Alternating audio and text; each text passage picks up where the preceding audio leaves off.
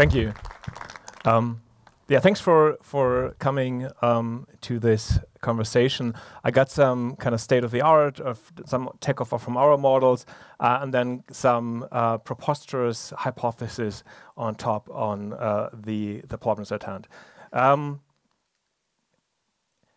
So we've seen a lot of cool results all over social media that has created all the buzz, and really, I think it's worth pausing for a second and considering what is actually happening here.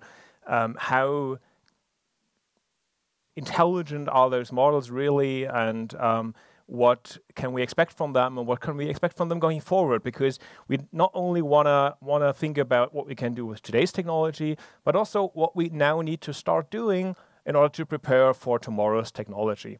And I think an important first step there is kind of the sentence in the middle: we can only learn from signals. And so this is like an arbitrary categorization of increasingly more intelligent or complex things. At the very top, we got patterns, structure, objects. This is kind of what AI has been doing for years and years and years. We can all recognize patterns. And then we got things like a world model that is allowing us to memorize things or see things that are not clearly obvious and are not clearly in our perception or in our sensors. And then we got something that's maybe even underlying, like a causal structure, interdependencies, probabilities.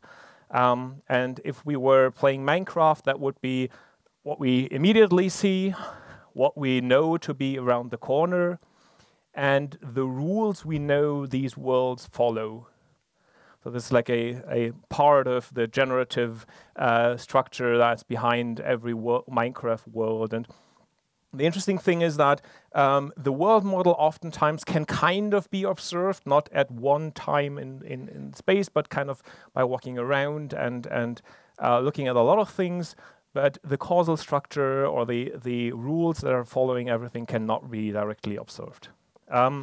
And so thinking about signals and what are some signals, how can we get signals for all these kind of things? And so we need signals for patterns, we need signals for hidden word state, we need signals maybe for self and consciousness, and we need signals for causality. And it's important to think about these signals because I would dare to say that a big reason for the absence of the kind of lower level stuff in today's AI is not necessarily that they fundamentally can't do these things, but that the signals we have been feeding these models with don't really contain these kind of signals.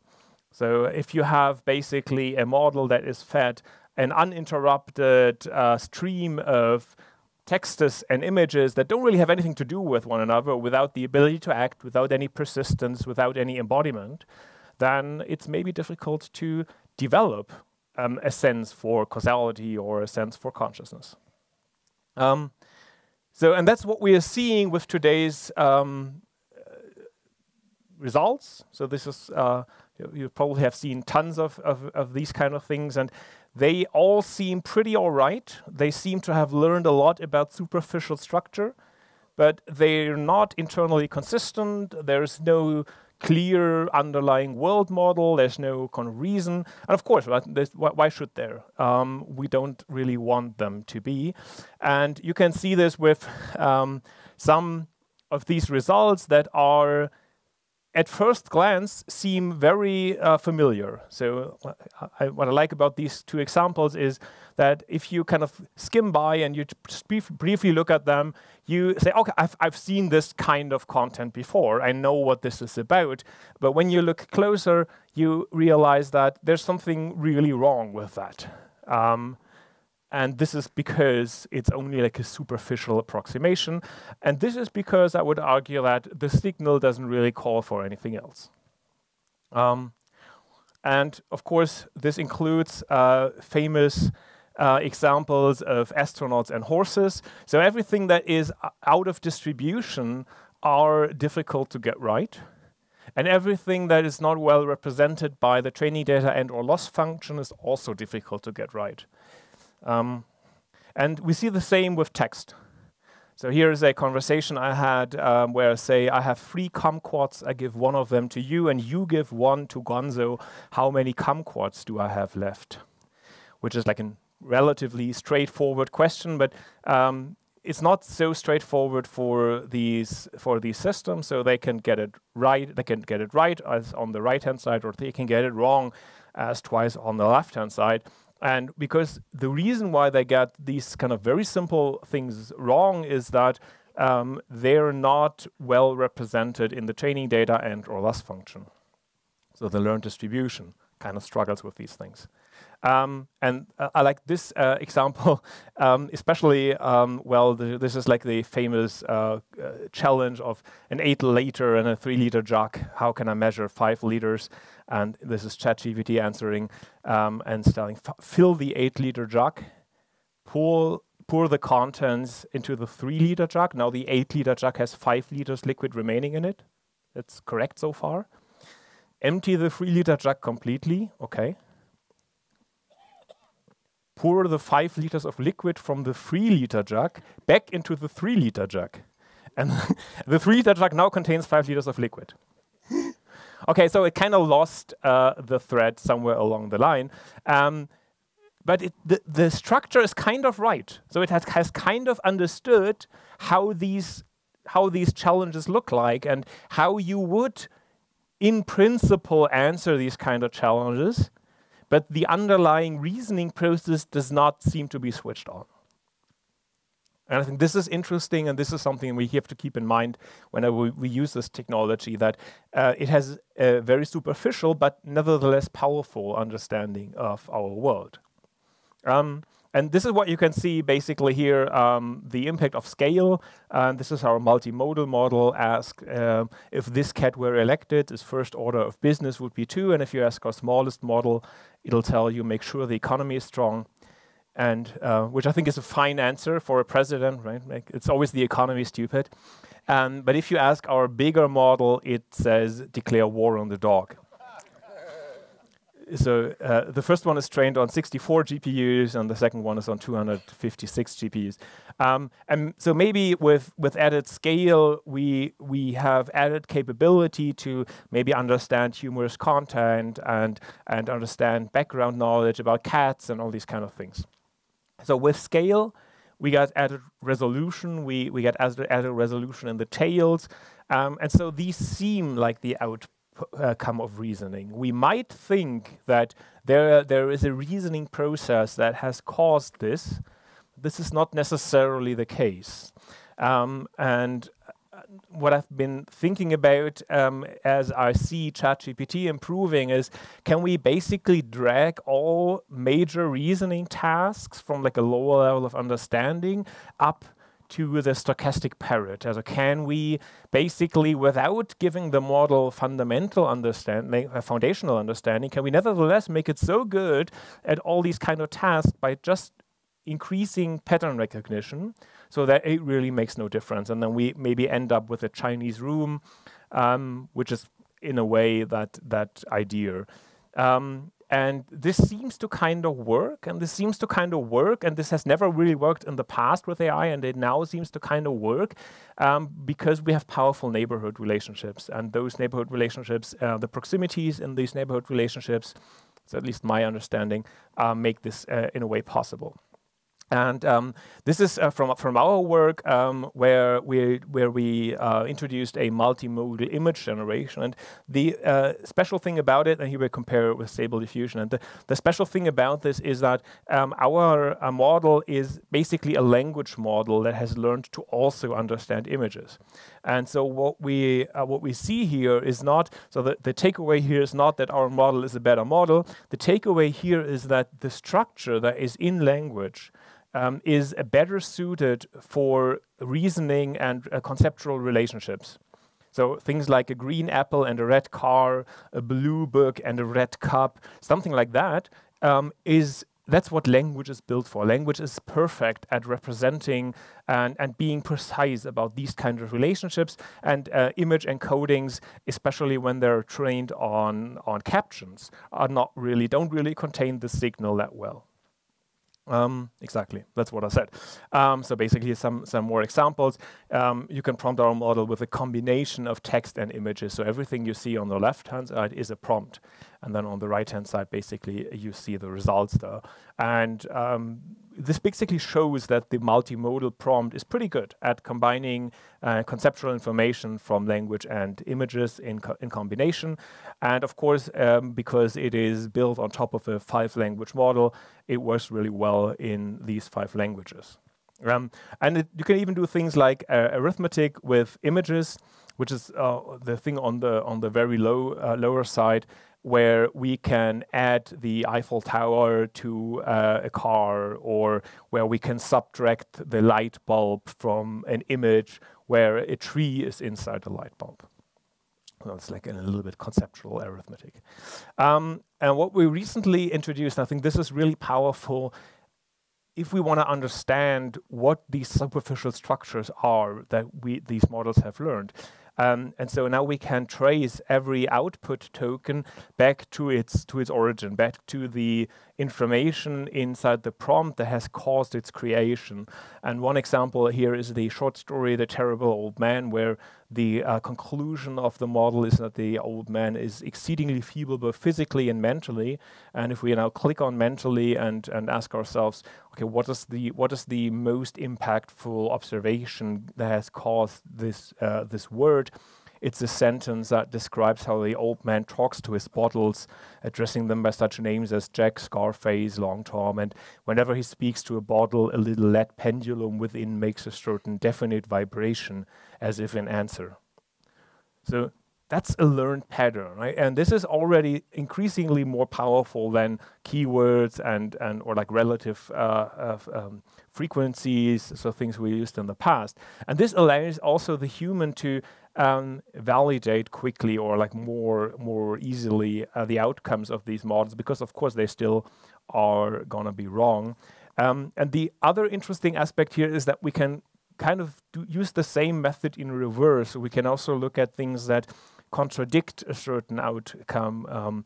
Here's the quarterly one earnings reports from HPE, where Antonio Neri is speaking. And if I now look at the statement where there will be no acquisitions, we get a strong negative impact on the sentence. We will continue to access organic and inorganic investments that improve our competitive position. So now we can basically know, can we look at what has caused this completion, but also what is most antithetical to this completion, and so provide full context given that. And of course, this works in multimodality. A beautiful sunset over a city, and a sunset is proven by this part of the image, and city is proven by this part of the image, proven in kind of quotation marks. And of course, it works the other way around, right? So you've already seen the castle got a negative peak on city because it's not a city, it's a castle. And here you basically see the same thing. House number is 30 gives a positive link, and house number is 50 gives a negative link on the image. So that's pretty powerful. But this is not sufficient for explainability in a new era, and why? I want to use this example to show you why. Christmas morning in the 80s, right? So if your job would be now to evaluate the correctness of this caption, how would you do that? That's not super obvious. What you could do is you could get a completion that describes the contents of this image, compute a new computer from Santa, and then trace computer and Santa, and then you would get a impact on computer for the box and Santa for the Christmas tree. And then you could ask yourself or the model, what kind of computer do we have here? Commodore 64, okay.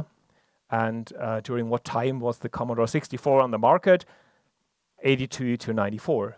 So we can say that it's very plausible that Christmas morning in the 80s is a correct caption for this image. But in order to understand that, we need much more than just one heat map. We need basically a multi-step process that adds world knowledge and context understanding. So I think this is a level of explainability that we only just begin to work with. And we recently published a paper on that as well, where we trained the multimodal model to explain itself well. So this is an example from this paper. Is this an event? So how do I best know that this is an event? Like, which explanation is best suited to help a human understand that this indeed might be an event? So basically, I think there's not that much work on that currently, but training AI systems so that they articulate uncertainty, maybe ask questions back, and our great teachers help us understand their reasoning. In quotation marks, and we deployed a little bit of that. This is a kind of mask, a test deployment, and here I'm asking, based on a knowledge base, the question, what's the former capital of Germany? And then the answer is, there's contradicting answers, either Bonn or Berlin. Just a simple example. All right, so is it just patterns all the way down? So is it basically just more patterns and complex patterns and deeper patterns, and then we need to add a signal that maybe contains more reasoning, or is there something else? Yeah, the idea here is that depth may be just a function of degree and not kind. So maybe it's just more of the same, better signals, maybe more efficient training algorithms. And what I really liked is this work, Othello GPT, is basically trained on valid moves in the game of Othello. That's basically everything that's trained on. So it never sees the board state. It basically is just looking at a sequence of valid moves, not even winning moves or good moves, just valid moves.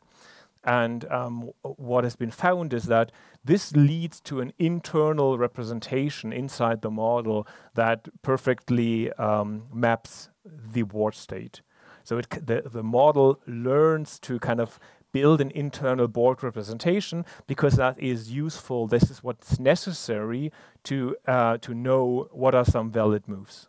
So just because the signal is there, the signal is clearly there, in order to know what are valid moves, I need to know the board state. So the model kind of learns this implicitly, and this is further proven by modifying this board state and basically tinkering with that, and then seeing the impact in the model output. So it can basically go inside the brain of the model, modify the learned board state as if it were something different, and then the output of the model would change.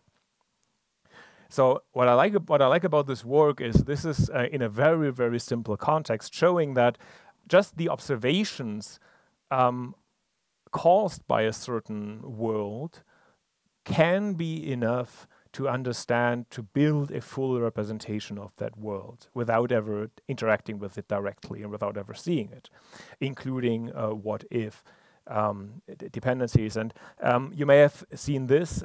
This paper is asking, are neural networks smarter than second graders? And doing this by some sort of questions, like challenge questions, like this one, the sticks are placed on top of one another, stick 1 and 5 are bottom and top, which stick is in the middle, and then solve multiple choice questions.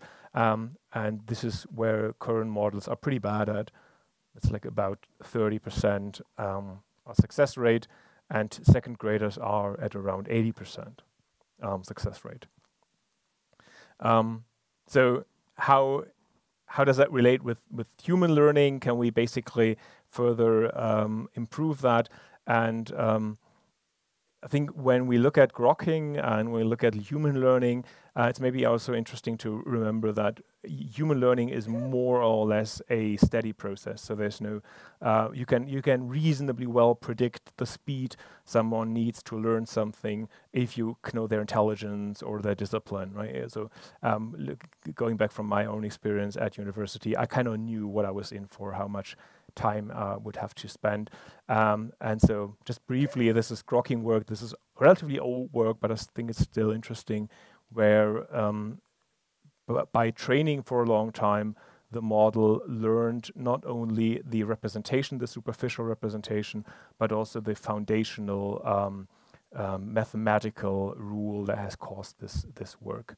All right. So can we master these deeper substantial structures?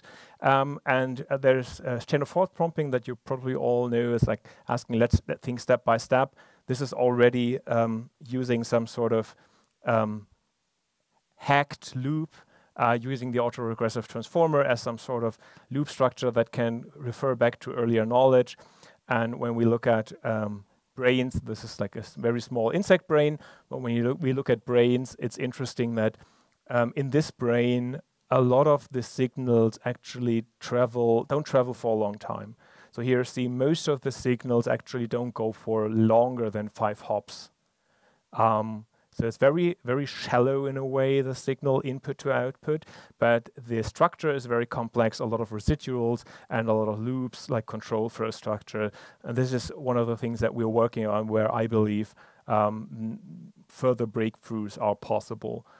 If we had a more modular system, a control flow kind of program running on top of them, we could be a lot more efficient in data need and in inferencing need.